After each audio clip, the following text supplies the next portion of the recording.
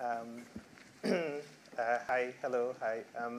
Abdullahi Adamu. So I work at Sony, specifically within Sony Music, as a senior software engineer, mainly focusing on ML applications. And today we have our guests here. So Alberto and also Krisztina. So I'd leave them to also make introductions. So, would you like to start? Yep. Hello, my name is Krisztina. I work as an AI research engineer at a company called Small Robot Company. We develop robots for agriculture, and I am working on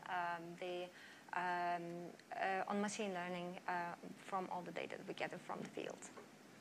Thank you. I'm Alberto. I'm one of the co-founders of V7. We're a training data platform to essentially generate training data, label training data, or observe the output of models in specific workflows. So the pre and the post modeling side of computer vision. Awesome use cases.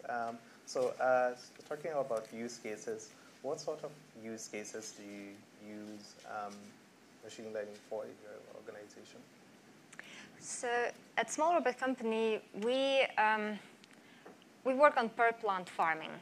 So at the core for us is the object detection at the moment to identify each plant and then analyze what is the state of that plant and what type of plant it is, are there different types of weeds, or is it a crop, and then what is the state of those crops. That is for the current state. In our more future research or the new projects that we have is going to be multi-model approach, so incorporate other data as well to build the predictions from the state of the plants at the moment, what needs to be done to get better yield in the future on like per plant basis. Yeah, in our universe, there's given that we aren't the heroes in the journey, we're part of their backend essentially. We get to oversee hundreds of projects at the same time, and it's interesting to see where computer vision trends starts to emerge and then ebb and flow. Agritech, for example, is one that is in full swing, and there's more and more things that large agricultural companies are starting to collaborate with startups for. V7 in particular does a lot of work in medical and life sciences industries. In the field of microscopy, for example, there's millions of microscopes around the world, and every time an eye looks at them, there's actually a computer vision task to be completed, or technically it's a labeling task. You're looking at a cell assay and you want to make a decision.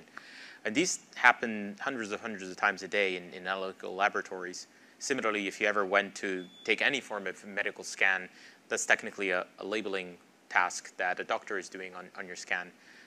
We're seeing these areas rise a lot. I think we're seeing autonomous driving, for example, that used to push our side of the industry a lot in previous years, start to plateau a little bit more now that the promise of full autonomous driving starts to shift away from labeling tons and tons and tons of data and that big number of millions of hours of driving time into a more reasonable, okay, we need to label cases in which a refrigerator is falling off the back of a fire truck.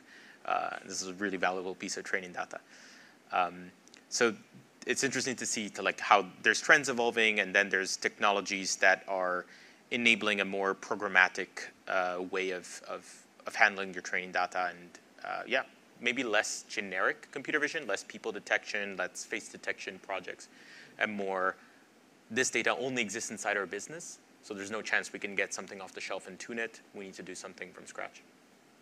Yeah. Sorry.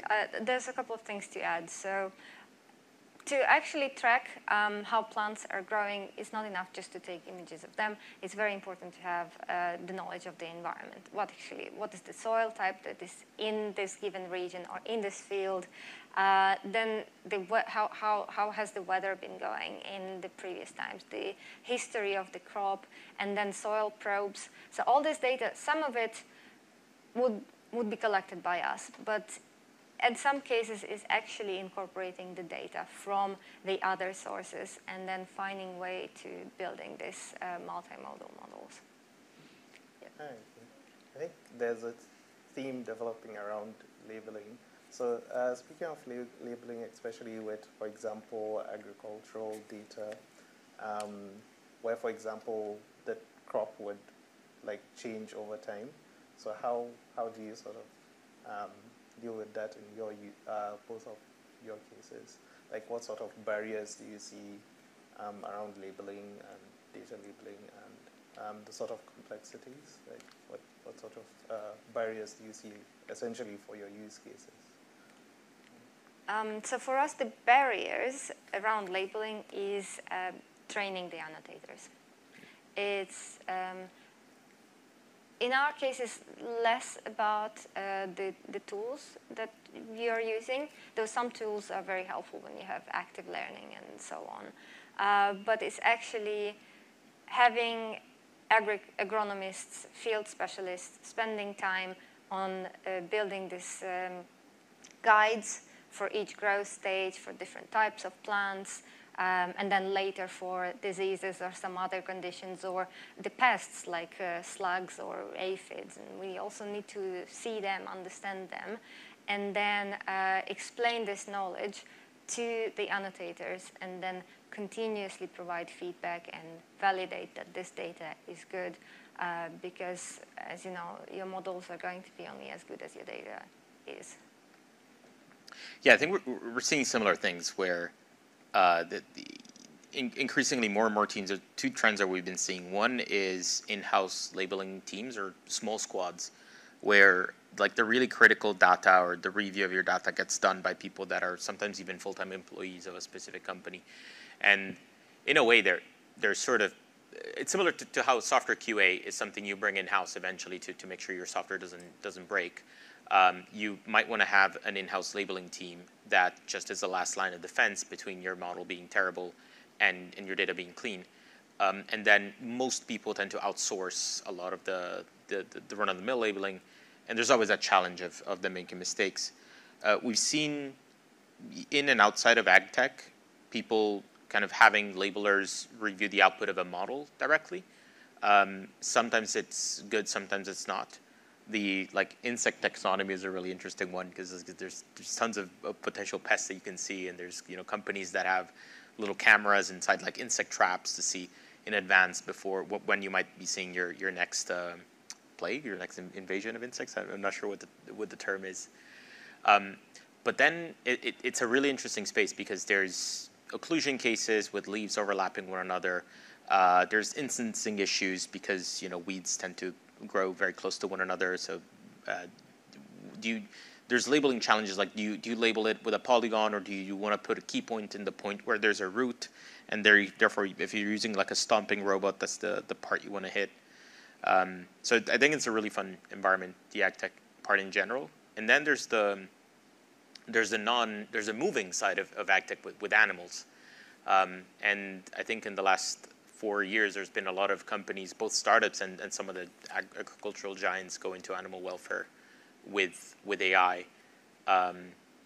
There's, it can go all the way to monitoring animals that are free range, to monitoring their health, to kind of veterinary cases. And it's interesting because it starts to be sort of the same stuff that you see in sports analytics. In AI gets done now on cows to make sure that they're healthy or not. That's really those are really interesting use cases, especially regards to labeling. So along the theme of labeling and also the challenges that you've discussed, what sort of research areas do you think should be the big focus? Like, or I would say probably not along you could choose, it's open-ended, so maybe along labeling or, so what sort of research areas do you think should be the main focus of deep learning research in the near term, let's say, and how do you think do you think also there should be more collaboration between industry and research, and how do you think that should happen? You want to go first? I'll take it. I think industry is very underrepresented in research, of course, or in academia, let's say that. And one of the reasons is that data sets, great industry data sets, just don't find their way into the public domain as often. And sometimes when they do, they're just not that interesting for like an academic that is trying to solve like a really big, hairy deep learning problem that has to try and kind of the almost AGI-like problems. But yeah, otherwise, I covered this in a talk earlier today. There's not a lot of research being done on what happens if I change my, I'm biased, we're a company that deals with training data, so I'm going to talk a lot about labeling, but what if it changed the structure of my labels, my taxonomy? What if I make this a two-stage model that first detects the type of plant, say, and then as an attribute the species? Does it work better than something that has a much wider, flat classification system? What happens if I make a looser box around my plants and then I speed up labeling so I have more resources to create more data?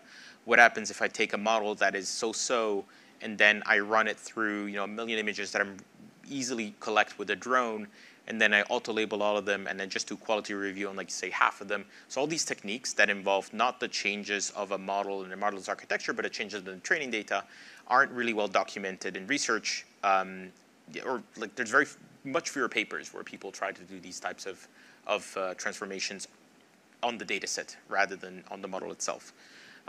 There's good reasons for why, like you're not going to do your PhD thesis on like, hey, I labeled data differently. But from an industry perspective, that's the stuff that is usually most accessible without having to wait for the next NeurIPS conference or whatnot to try something new. Yeah, so coming a bit further away from just computer vision, in general, how deep learning research is evolving. So I think one of the reasons is one of the areas is like hot topics. Whenever we have a breakthrough, like when we had GANs, everybody was doing GANs. Then we've got GPT-3 models. A lot of people are jumping on that. Now we've got stable diffusion, like all the diffusion-based, latent diffusion stuff with DALI. And yeah, a lot of people turning their attention to these areas, which is nice. But then there are some areas that are being more left out, and they are still useful and necessary. So for example, things like, especially for the companies, we have often the training data, and then we have the real data, and there is a big data shift. So there is research in mitigating this out-of-distribution shift, but neither the companies know much about it, nor there is enough research in this area. Or if there is research, it's quite limited. People don't know as much about it. So if you look across the papers, it's mostly about new methods, new variations to the models, and not necessarily to these questions. Now there is also a lot of research into fairness, which is good. Which is something that has been brought by the concerns of the end users. So it is bringing kind of the research closer to the community of the end users. But I think all of it is quite fractured. And so some of it is dictated by the success of the research itself, and also by the availability of the data. So if there is data, researchers have an easy time. They don't have to spend time collecting it. All the resources they can work on what is available and improve the methods themselves. And as you were saying, that sometimes the industry data is not as interesting for the researchers. So if they just put out the data, it kind of dies out. So sometimes it's actually Kaggle competitions that bring the hype up. And sometimes, actually, if companies internally start to do that research and some initial research, and then they release the data set, but they frame it in a problem that is not just for this data set, but a wider problem, then it's easier to involve the community that, like, yeah, let's work on this because it's interesting. And it's not only relevant to this tiny specific area for this company, but it's actually more relevant to broader community. Yeah, I think there's maybe even less fairness the more data is available.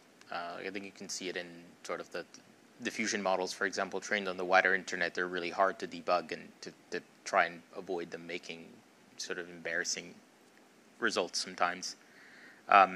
Yeah, I think we've also maybe on the topic of research, we've pretty much taken the route of gradient descent and then just like went 1,000 miles an hour as far as we possibly could.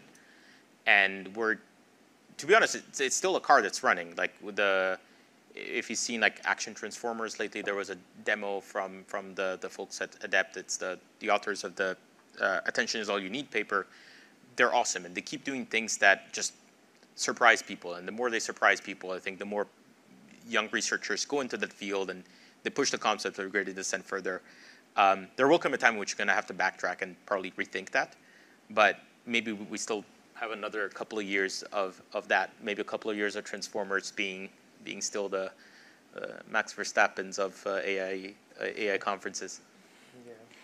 I also share that as well. Like I think we have sort of tunnel visioned into backprop as so gradient descent approaches essentially. So each sort of deep learning or machine learning problems especially like tend to be like you'd have to frame that as a gradient descent problem, which is good because like a lot of GPUs can compute gradients quite quickly and update weights, and like that's where we get a lot more speed of running experiments, like compared to like other approaches like evolutionary algorithms, which sort of died out immediately, pretty much like I would say in the from the research labs because they're a lot more compute intensive. So so that's interesting. So you mentioned like along the lines of collaboration, what sort of ways do you see research being moved into industry, like application, and how do you think it should be operationalized? Like, what sort of processes do you see? Like, would you recommend, like, in general? So, I don't really like to completely separate research and industry, and they are integrated in big companies like in Google and in HP, in all the in all the FANG companies and many others. But then smaller companies also have their research integrated with like some research done alongside with the development and the production. So I think the more this happens, the more research would be directed by the needs of the company, and at the same time, those on the business side would be exposed to the new developments and understanding actual machine learning better. Sometimes companies don't have enough resources to have a research facility. So a good way is to collaborate with the universities. And there is a plethora of different programs, co-financed by the government or just by the organizations to bring together the academic research together with the industry. And sometimes these are internships. So someone is doing an internship after their master's program or during PhD, after PhD. So these placements are very good for the academics to understand whether they actually want to go into the industry or want to stay with academia. Yeah, I would agree with that. And I think it's nice to have this proper distinction between like what research should bring to us and what we should expect from it. And I think a lot of industry is turning more and more the field into an engineering one than a research one, and I think that's good. If you think like in 2015, if you were training an image in a classifier, you were probably a researcher or you called yourself one. If you're doing it today, you could be like a 13-year-old with some collab credits. Because the field is shifting a lot and things are getting easier and commoditized, and that's good. And I think what research should focus on is like the collaboration with industry is important, but industry will always sniff out opportunities and pick them up. But like there's there's probably two areas: people working on the fundamental stuff, and they're working on more toy data sets, things that are not super applicable to industry. And then on the other side, there's people that are sharing the experiments that they're doing to build a better recommendation system, build a better even stuff that we can consider to be a commodity, like how do you classify states of weather in better and better ways through a simple classifier.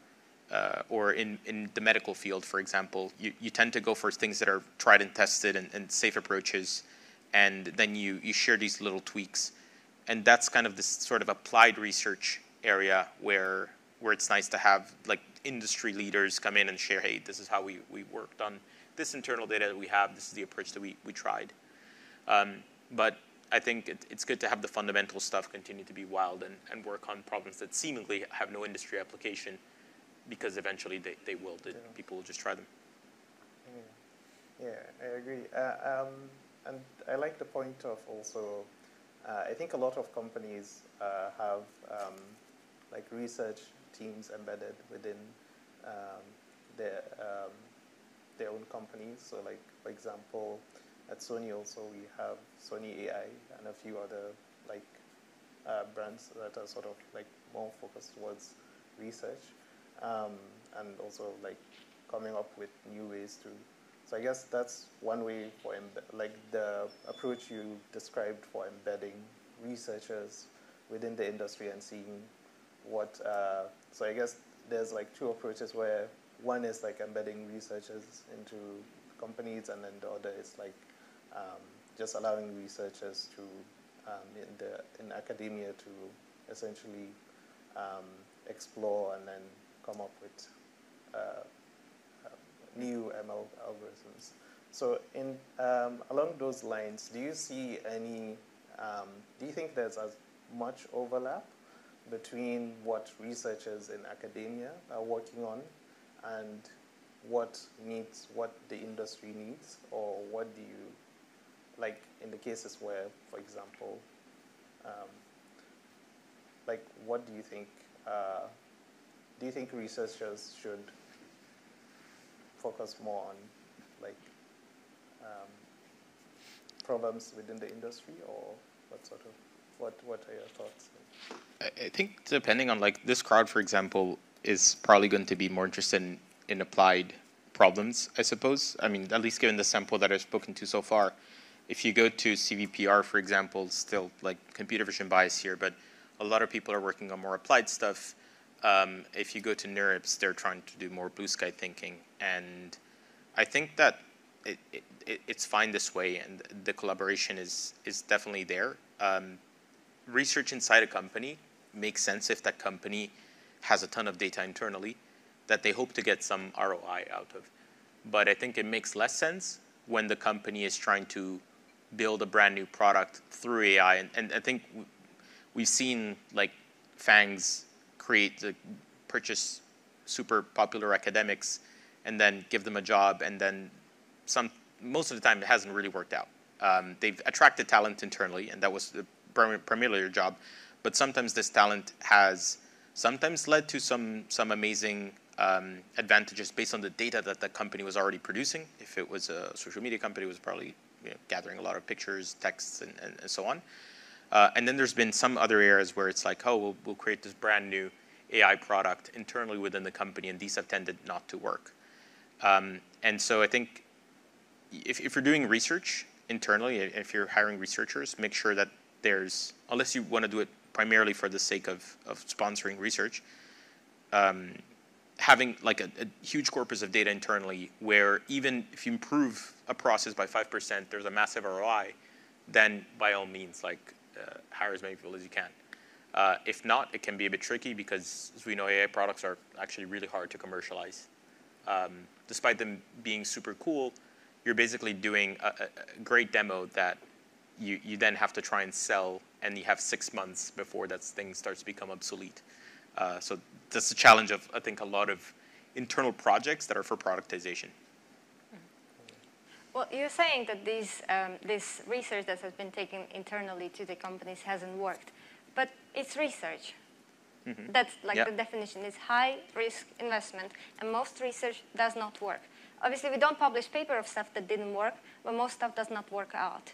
That is the point of research, of bringing it further and evaluating at the steps where it fails, and then either taking a different direction, changing the hypothesis, or seeing that it cannot be moved forward at the given state and do something else. I do think that researchers should be given as much freedom as they can in pursuing the research. So, for example, the stuff that we saw yesterday with Michael Bronstein presenting a new approach to doing graph neural networks is physics inspired, and you might even just get rid of backpropagation. You won't need it, and it will be much more efficient. And yeah, in the end, the companies will need it. They will want it because it's more efficient. You don't need as much computation. So, I mean, you're also helping the environment because you use less of the computation. And it's also faster and maybe better accuracy. So that's awesome. And I think there should be more presentations like that where those who work on the fundamental research would say, hey, we made breakthroughs here and here, and so this most likely will be our next future. So here's the information in the boiled down level, and then your like engineers or like data scientists might take a look at this and see how they might implement it for their use cases. And I think we're going to be hearing a lot more about quantum machine learning, quantum computing. It was really great to hear your presentation today.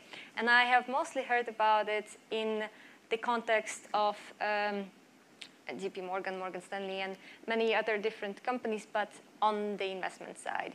And it might be our future reality at some point. So if we would know more about it, if the companies would have like venues to hear about this theoretical research and plan ahead, how they can incorporate that as a vision or just as some experiments for the future, I think that would be quite good. Yes. Speaking about taking essentially the future, what do you see as like the fruits of research making their way to the industry? What's coming up? Like essentially, for sure. Yeah, it's obviously really hard to predict. But quantum computing, I hope, I wish there was, a poll at the end of every kind of academic research in AI where people think the evolution of the field is going to go, and it would probably look like like a jagged line, because I think our allegiances shift based on like tiny breakthroughs, which start with like really long hunches. And so going back to the concept of like transformers being like this car that we've been riding, for every thing that's working really well, there's this kind of counterculture that is trying Bayesian models or is trying symbolic approaches. And we don't know. It's good to bet that something's going to come out of them, but it hasn't historically always happened. And deep learning itself was a very fringe group in the 80s and whatnot. So what we can easily predict is that there's going to be more and more kind of general purpose automation. If it's a task, and I'm talking in business terms, that can be solved like 80% accurately, and then you're happy, and then you can send it to a human for verification, then that's likely something that will increasingly be more of an off-the-shelf service. If it's like another thing that we're seeing in the labeling space is like less and less we'll label 1 million images, and more we need to find out what the failure cases here are. We're going to be seeing, and I'm sure you're probably surrounded by them, but many more SaaS companies that advertise the use of AI, but a lot of them are just going to be wrappers around an API. Like there's been hundreds of companies coming out of GPT being public. Now there's the Stable Diffusion model is out, so there's 100,000 apps that allow you to paint. And I think that trend will probably continue. There's going to be one company with a lot of money to train a ridiculously large model and then make it available, and then people that try to commercialize it. And I think one part that I'm excited, this is completely outside of the research domain, is that a lot of the value unlocked by deep learning, I think, has a user experience problem other than just a research problem. And so it's exciting to see how people will kind of use AI as a paintbrush, if you will, or as a way of copywriting, or as a way of composing, creating content that's getting better and better. And I think on the sort of startup side, there's a lot of companies that with very little research investment were able to grow by just taking produced research and then commercializing it with a nice UX, which is probably a good thing, even though didn't pay for any of that research, but still, it's a good run for them. Yeah, and I think we haven't addressed one elephant in the room, which is reinforcement learning, and it has been developing a lot as a research field, but also many companies try to implement it and apply it somehow to their problems. But it seems like everybody's trying to do that separately. And when there is a gold rush, you better make your money not by digging gold, but by actually producing the tools for that. So I think there is still absence at the market for the tools for companies to develop their simulated environments for these RL models. Like, for example, you at V7, you work with labeling and labeling tools. So that is provided for computer vision, but and then any company can actually use them and easily incorporate them in the workflow. So for reinforcement learning, it would be nice to have tools like that, so that companies could experiment with their use cases, create their agents, create their environment, and then rewards in an easy manner, and then try, is this going to work out for them? So I think reinforcement learning is going to be another thing that's going to be developing, and we will see a lot more tools and companies sprouting around it. Yeah, and probably I think a lot of sort of this, let's call it automation. It won't just be maybe RL in some cases, but we're going to see it happen on the internet before it makes its way in embodied systems. So if you think of the potential space of actions that you can take on Salesforce.com, it's much smaller than the ones you can take in a bathroom if you need to clean it. So potential edge cases are much smaller in the general internet. In anything you could possibly do in the internet, modeling that is a much smaller problem than navigating this room and making coffee and simple things that for us are really, really simple to do. So I think we will probably get a model that can replace an office worker before we can get a model that can replace a janitor. And I think this is my prediction here is personal. Yeah, and similarly, there's the hardware problem there. It's really easy for us to do something that can navigate a website, but to build a robot that is light enough and can make its way in an embodied space is trickier. So maybe video games and internet first. Probably internet first, video games second, embodied in the actual planet when maybe. Who knows? Yeah, that's really interesting, actually. And then I think speaking about application, essentially bridging the gap between research and application. So do you think, you spoke about tooling, essentially tools for, so you, annotating, for example, and then we have tools now for reinforcement learning. So do you see, and these tools, some of which are open source, you talked about a larger company training who have resources to train a lot of these really large models with billions of parameters, and then open sourcing that and then allowing others to use it.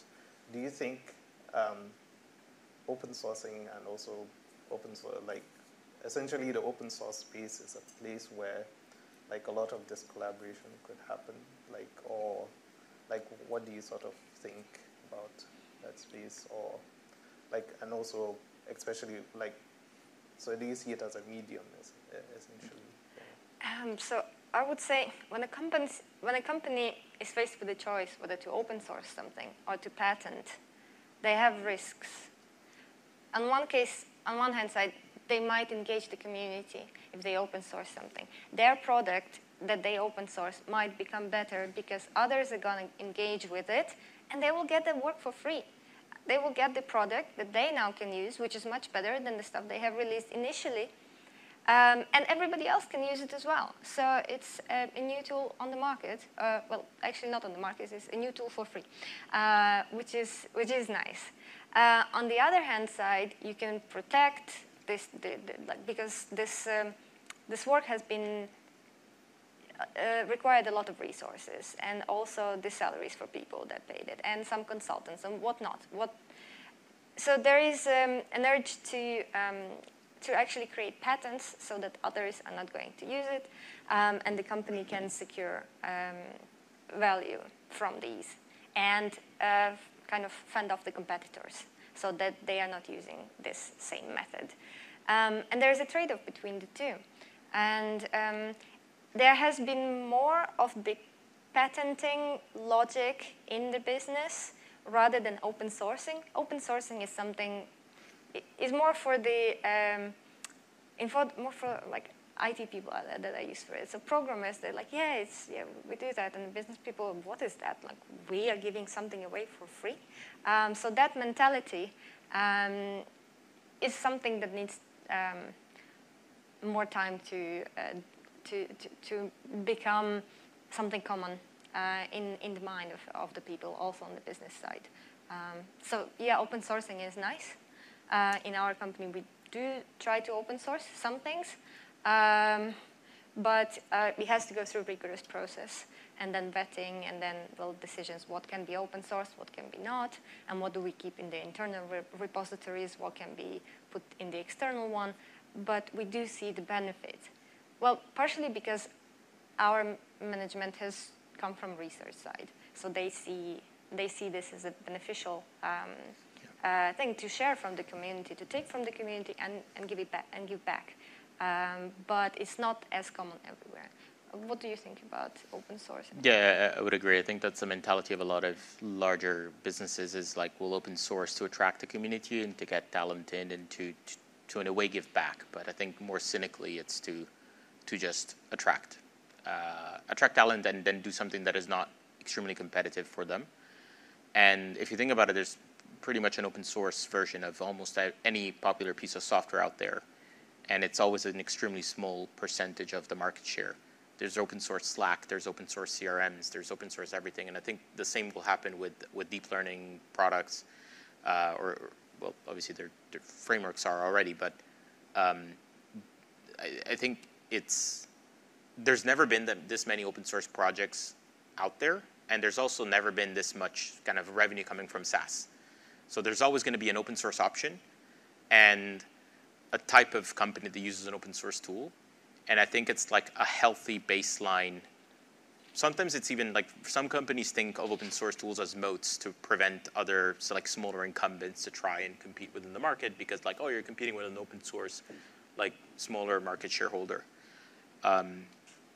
Yeah, so like, obviously we can all agree they're fantastic. We all base ourselves off of open source research and work.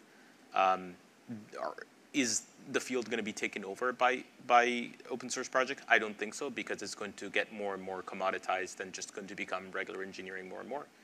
And that trend tends to have people prefer either a managed service or a hosted service or something with people behind it that aren't the open source community, simply based on historical events.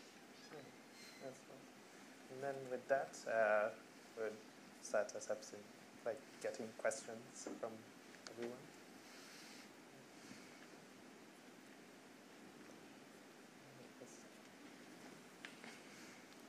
Okay, thank you very much again for listening, and also thank you to the hosts as well, like guests. Thank you. Thank you.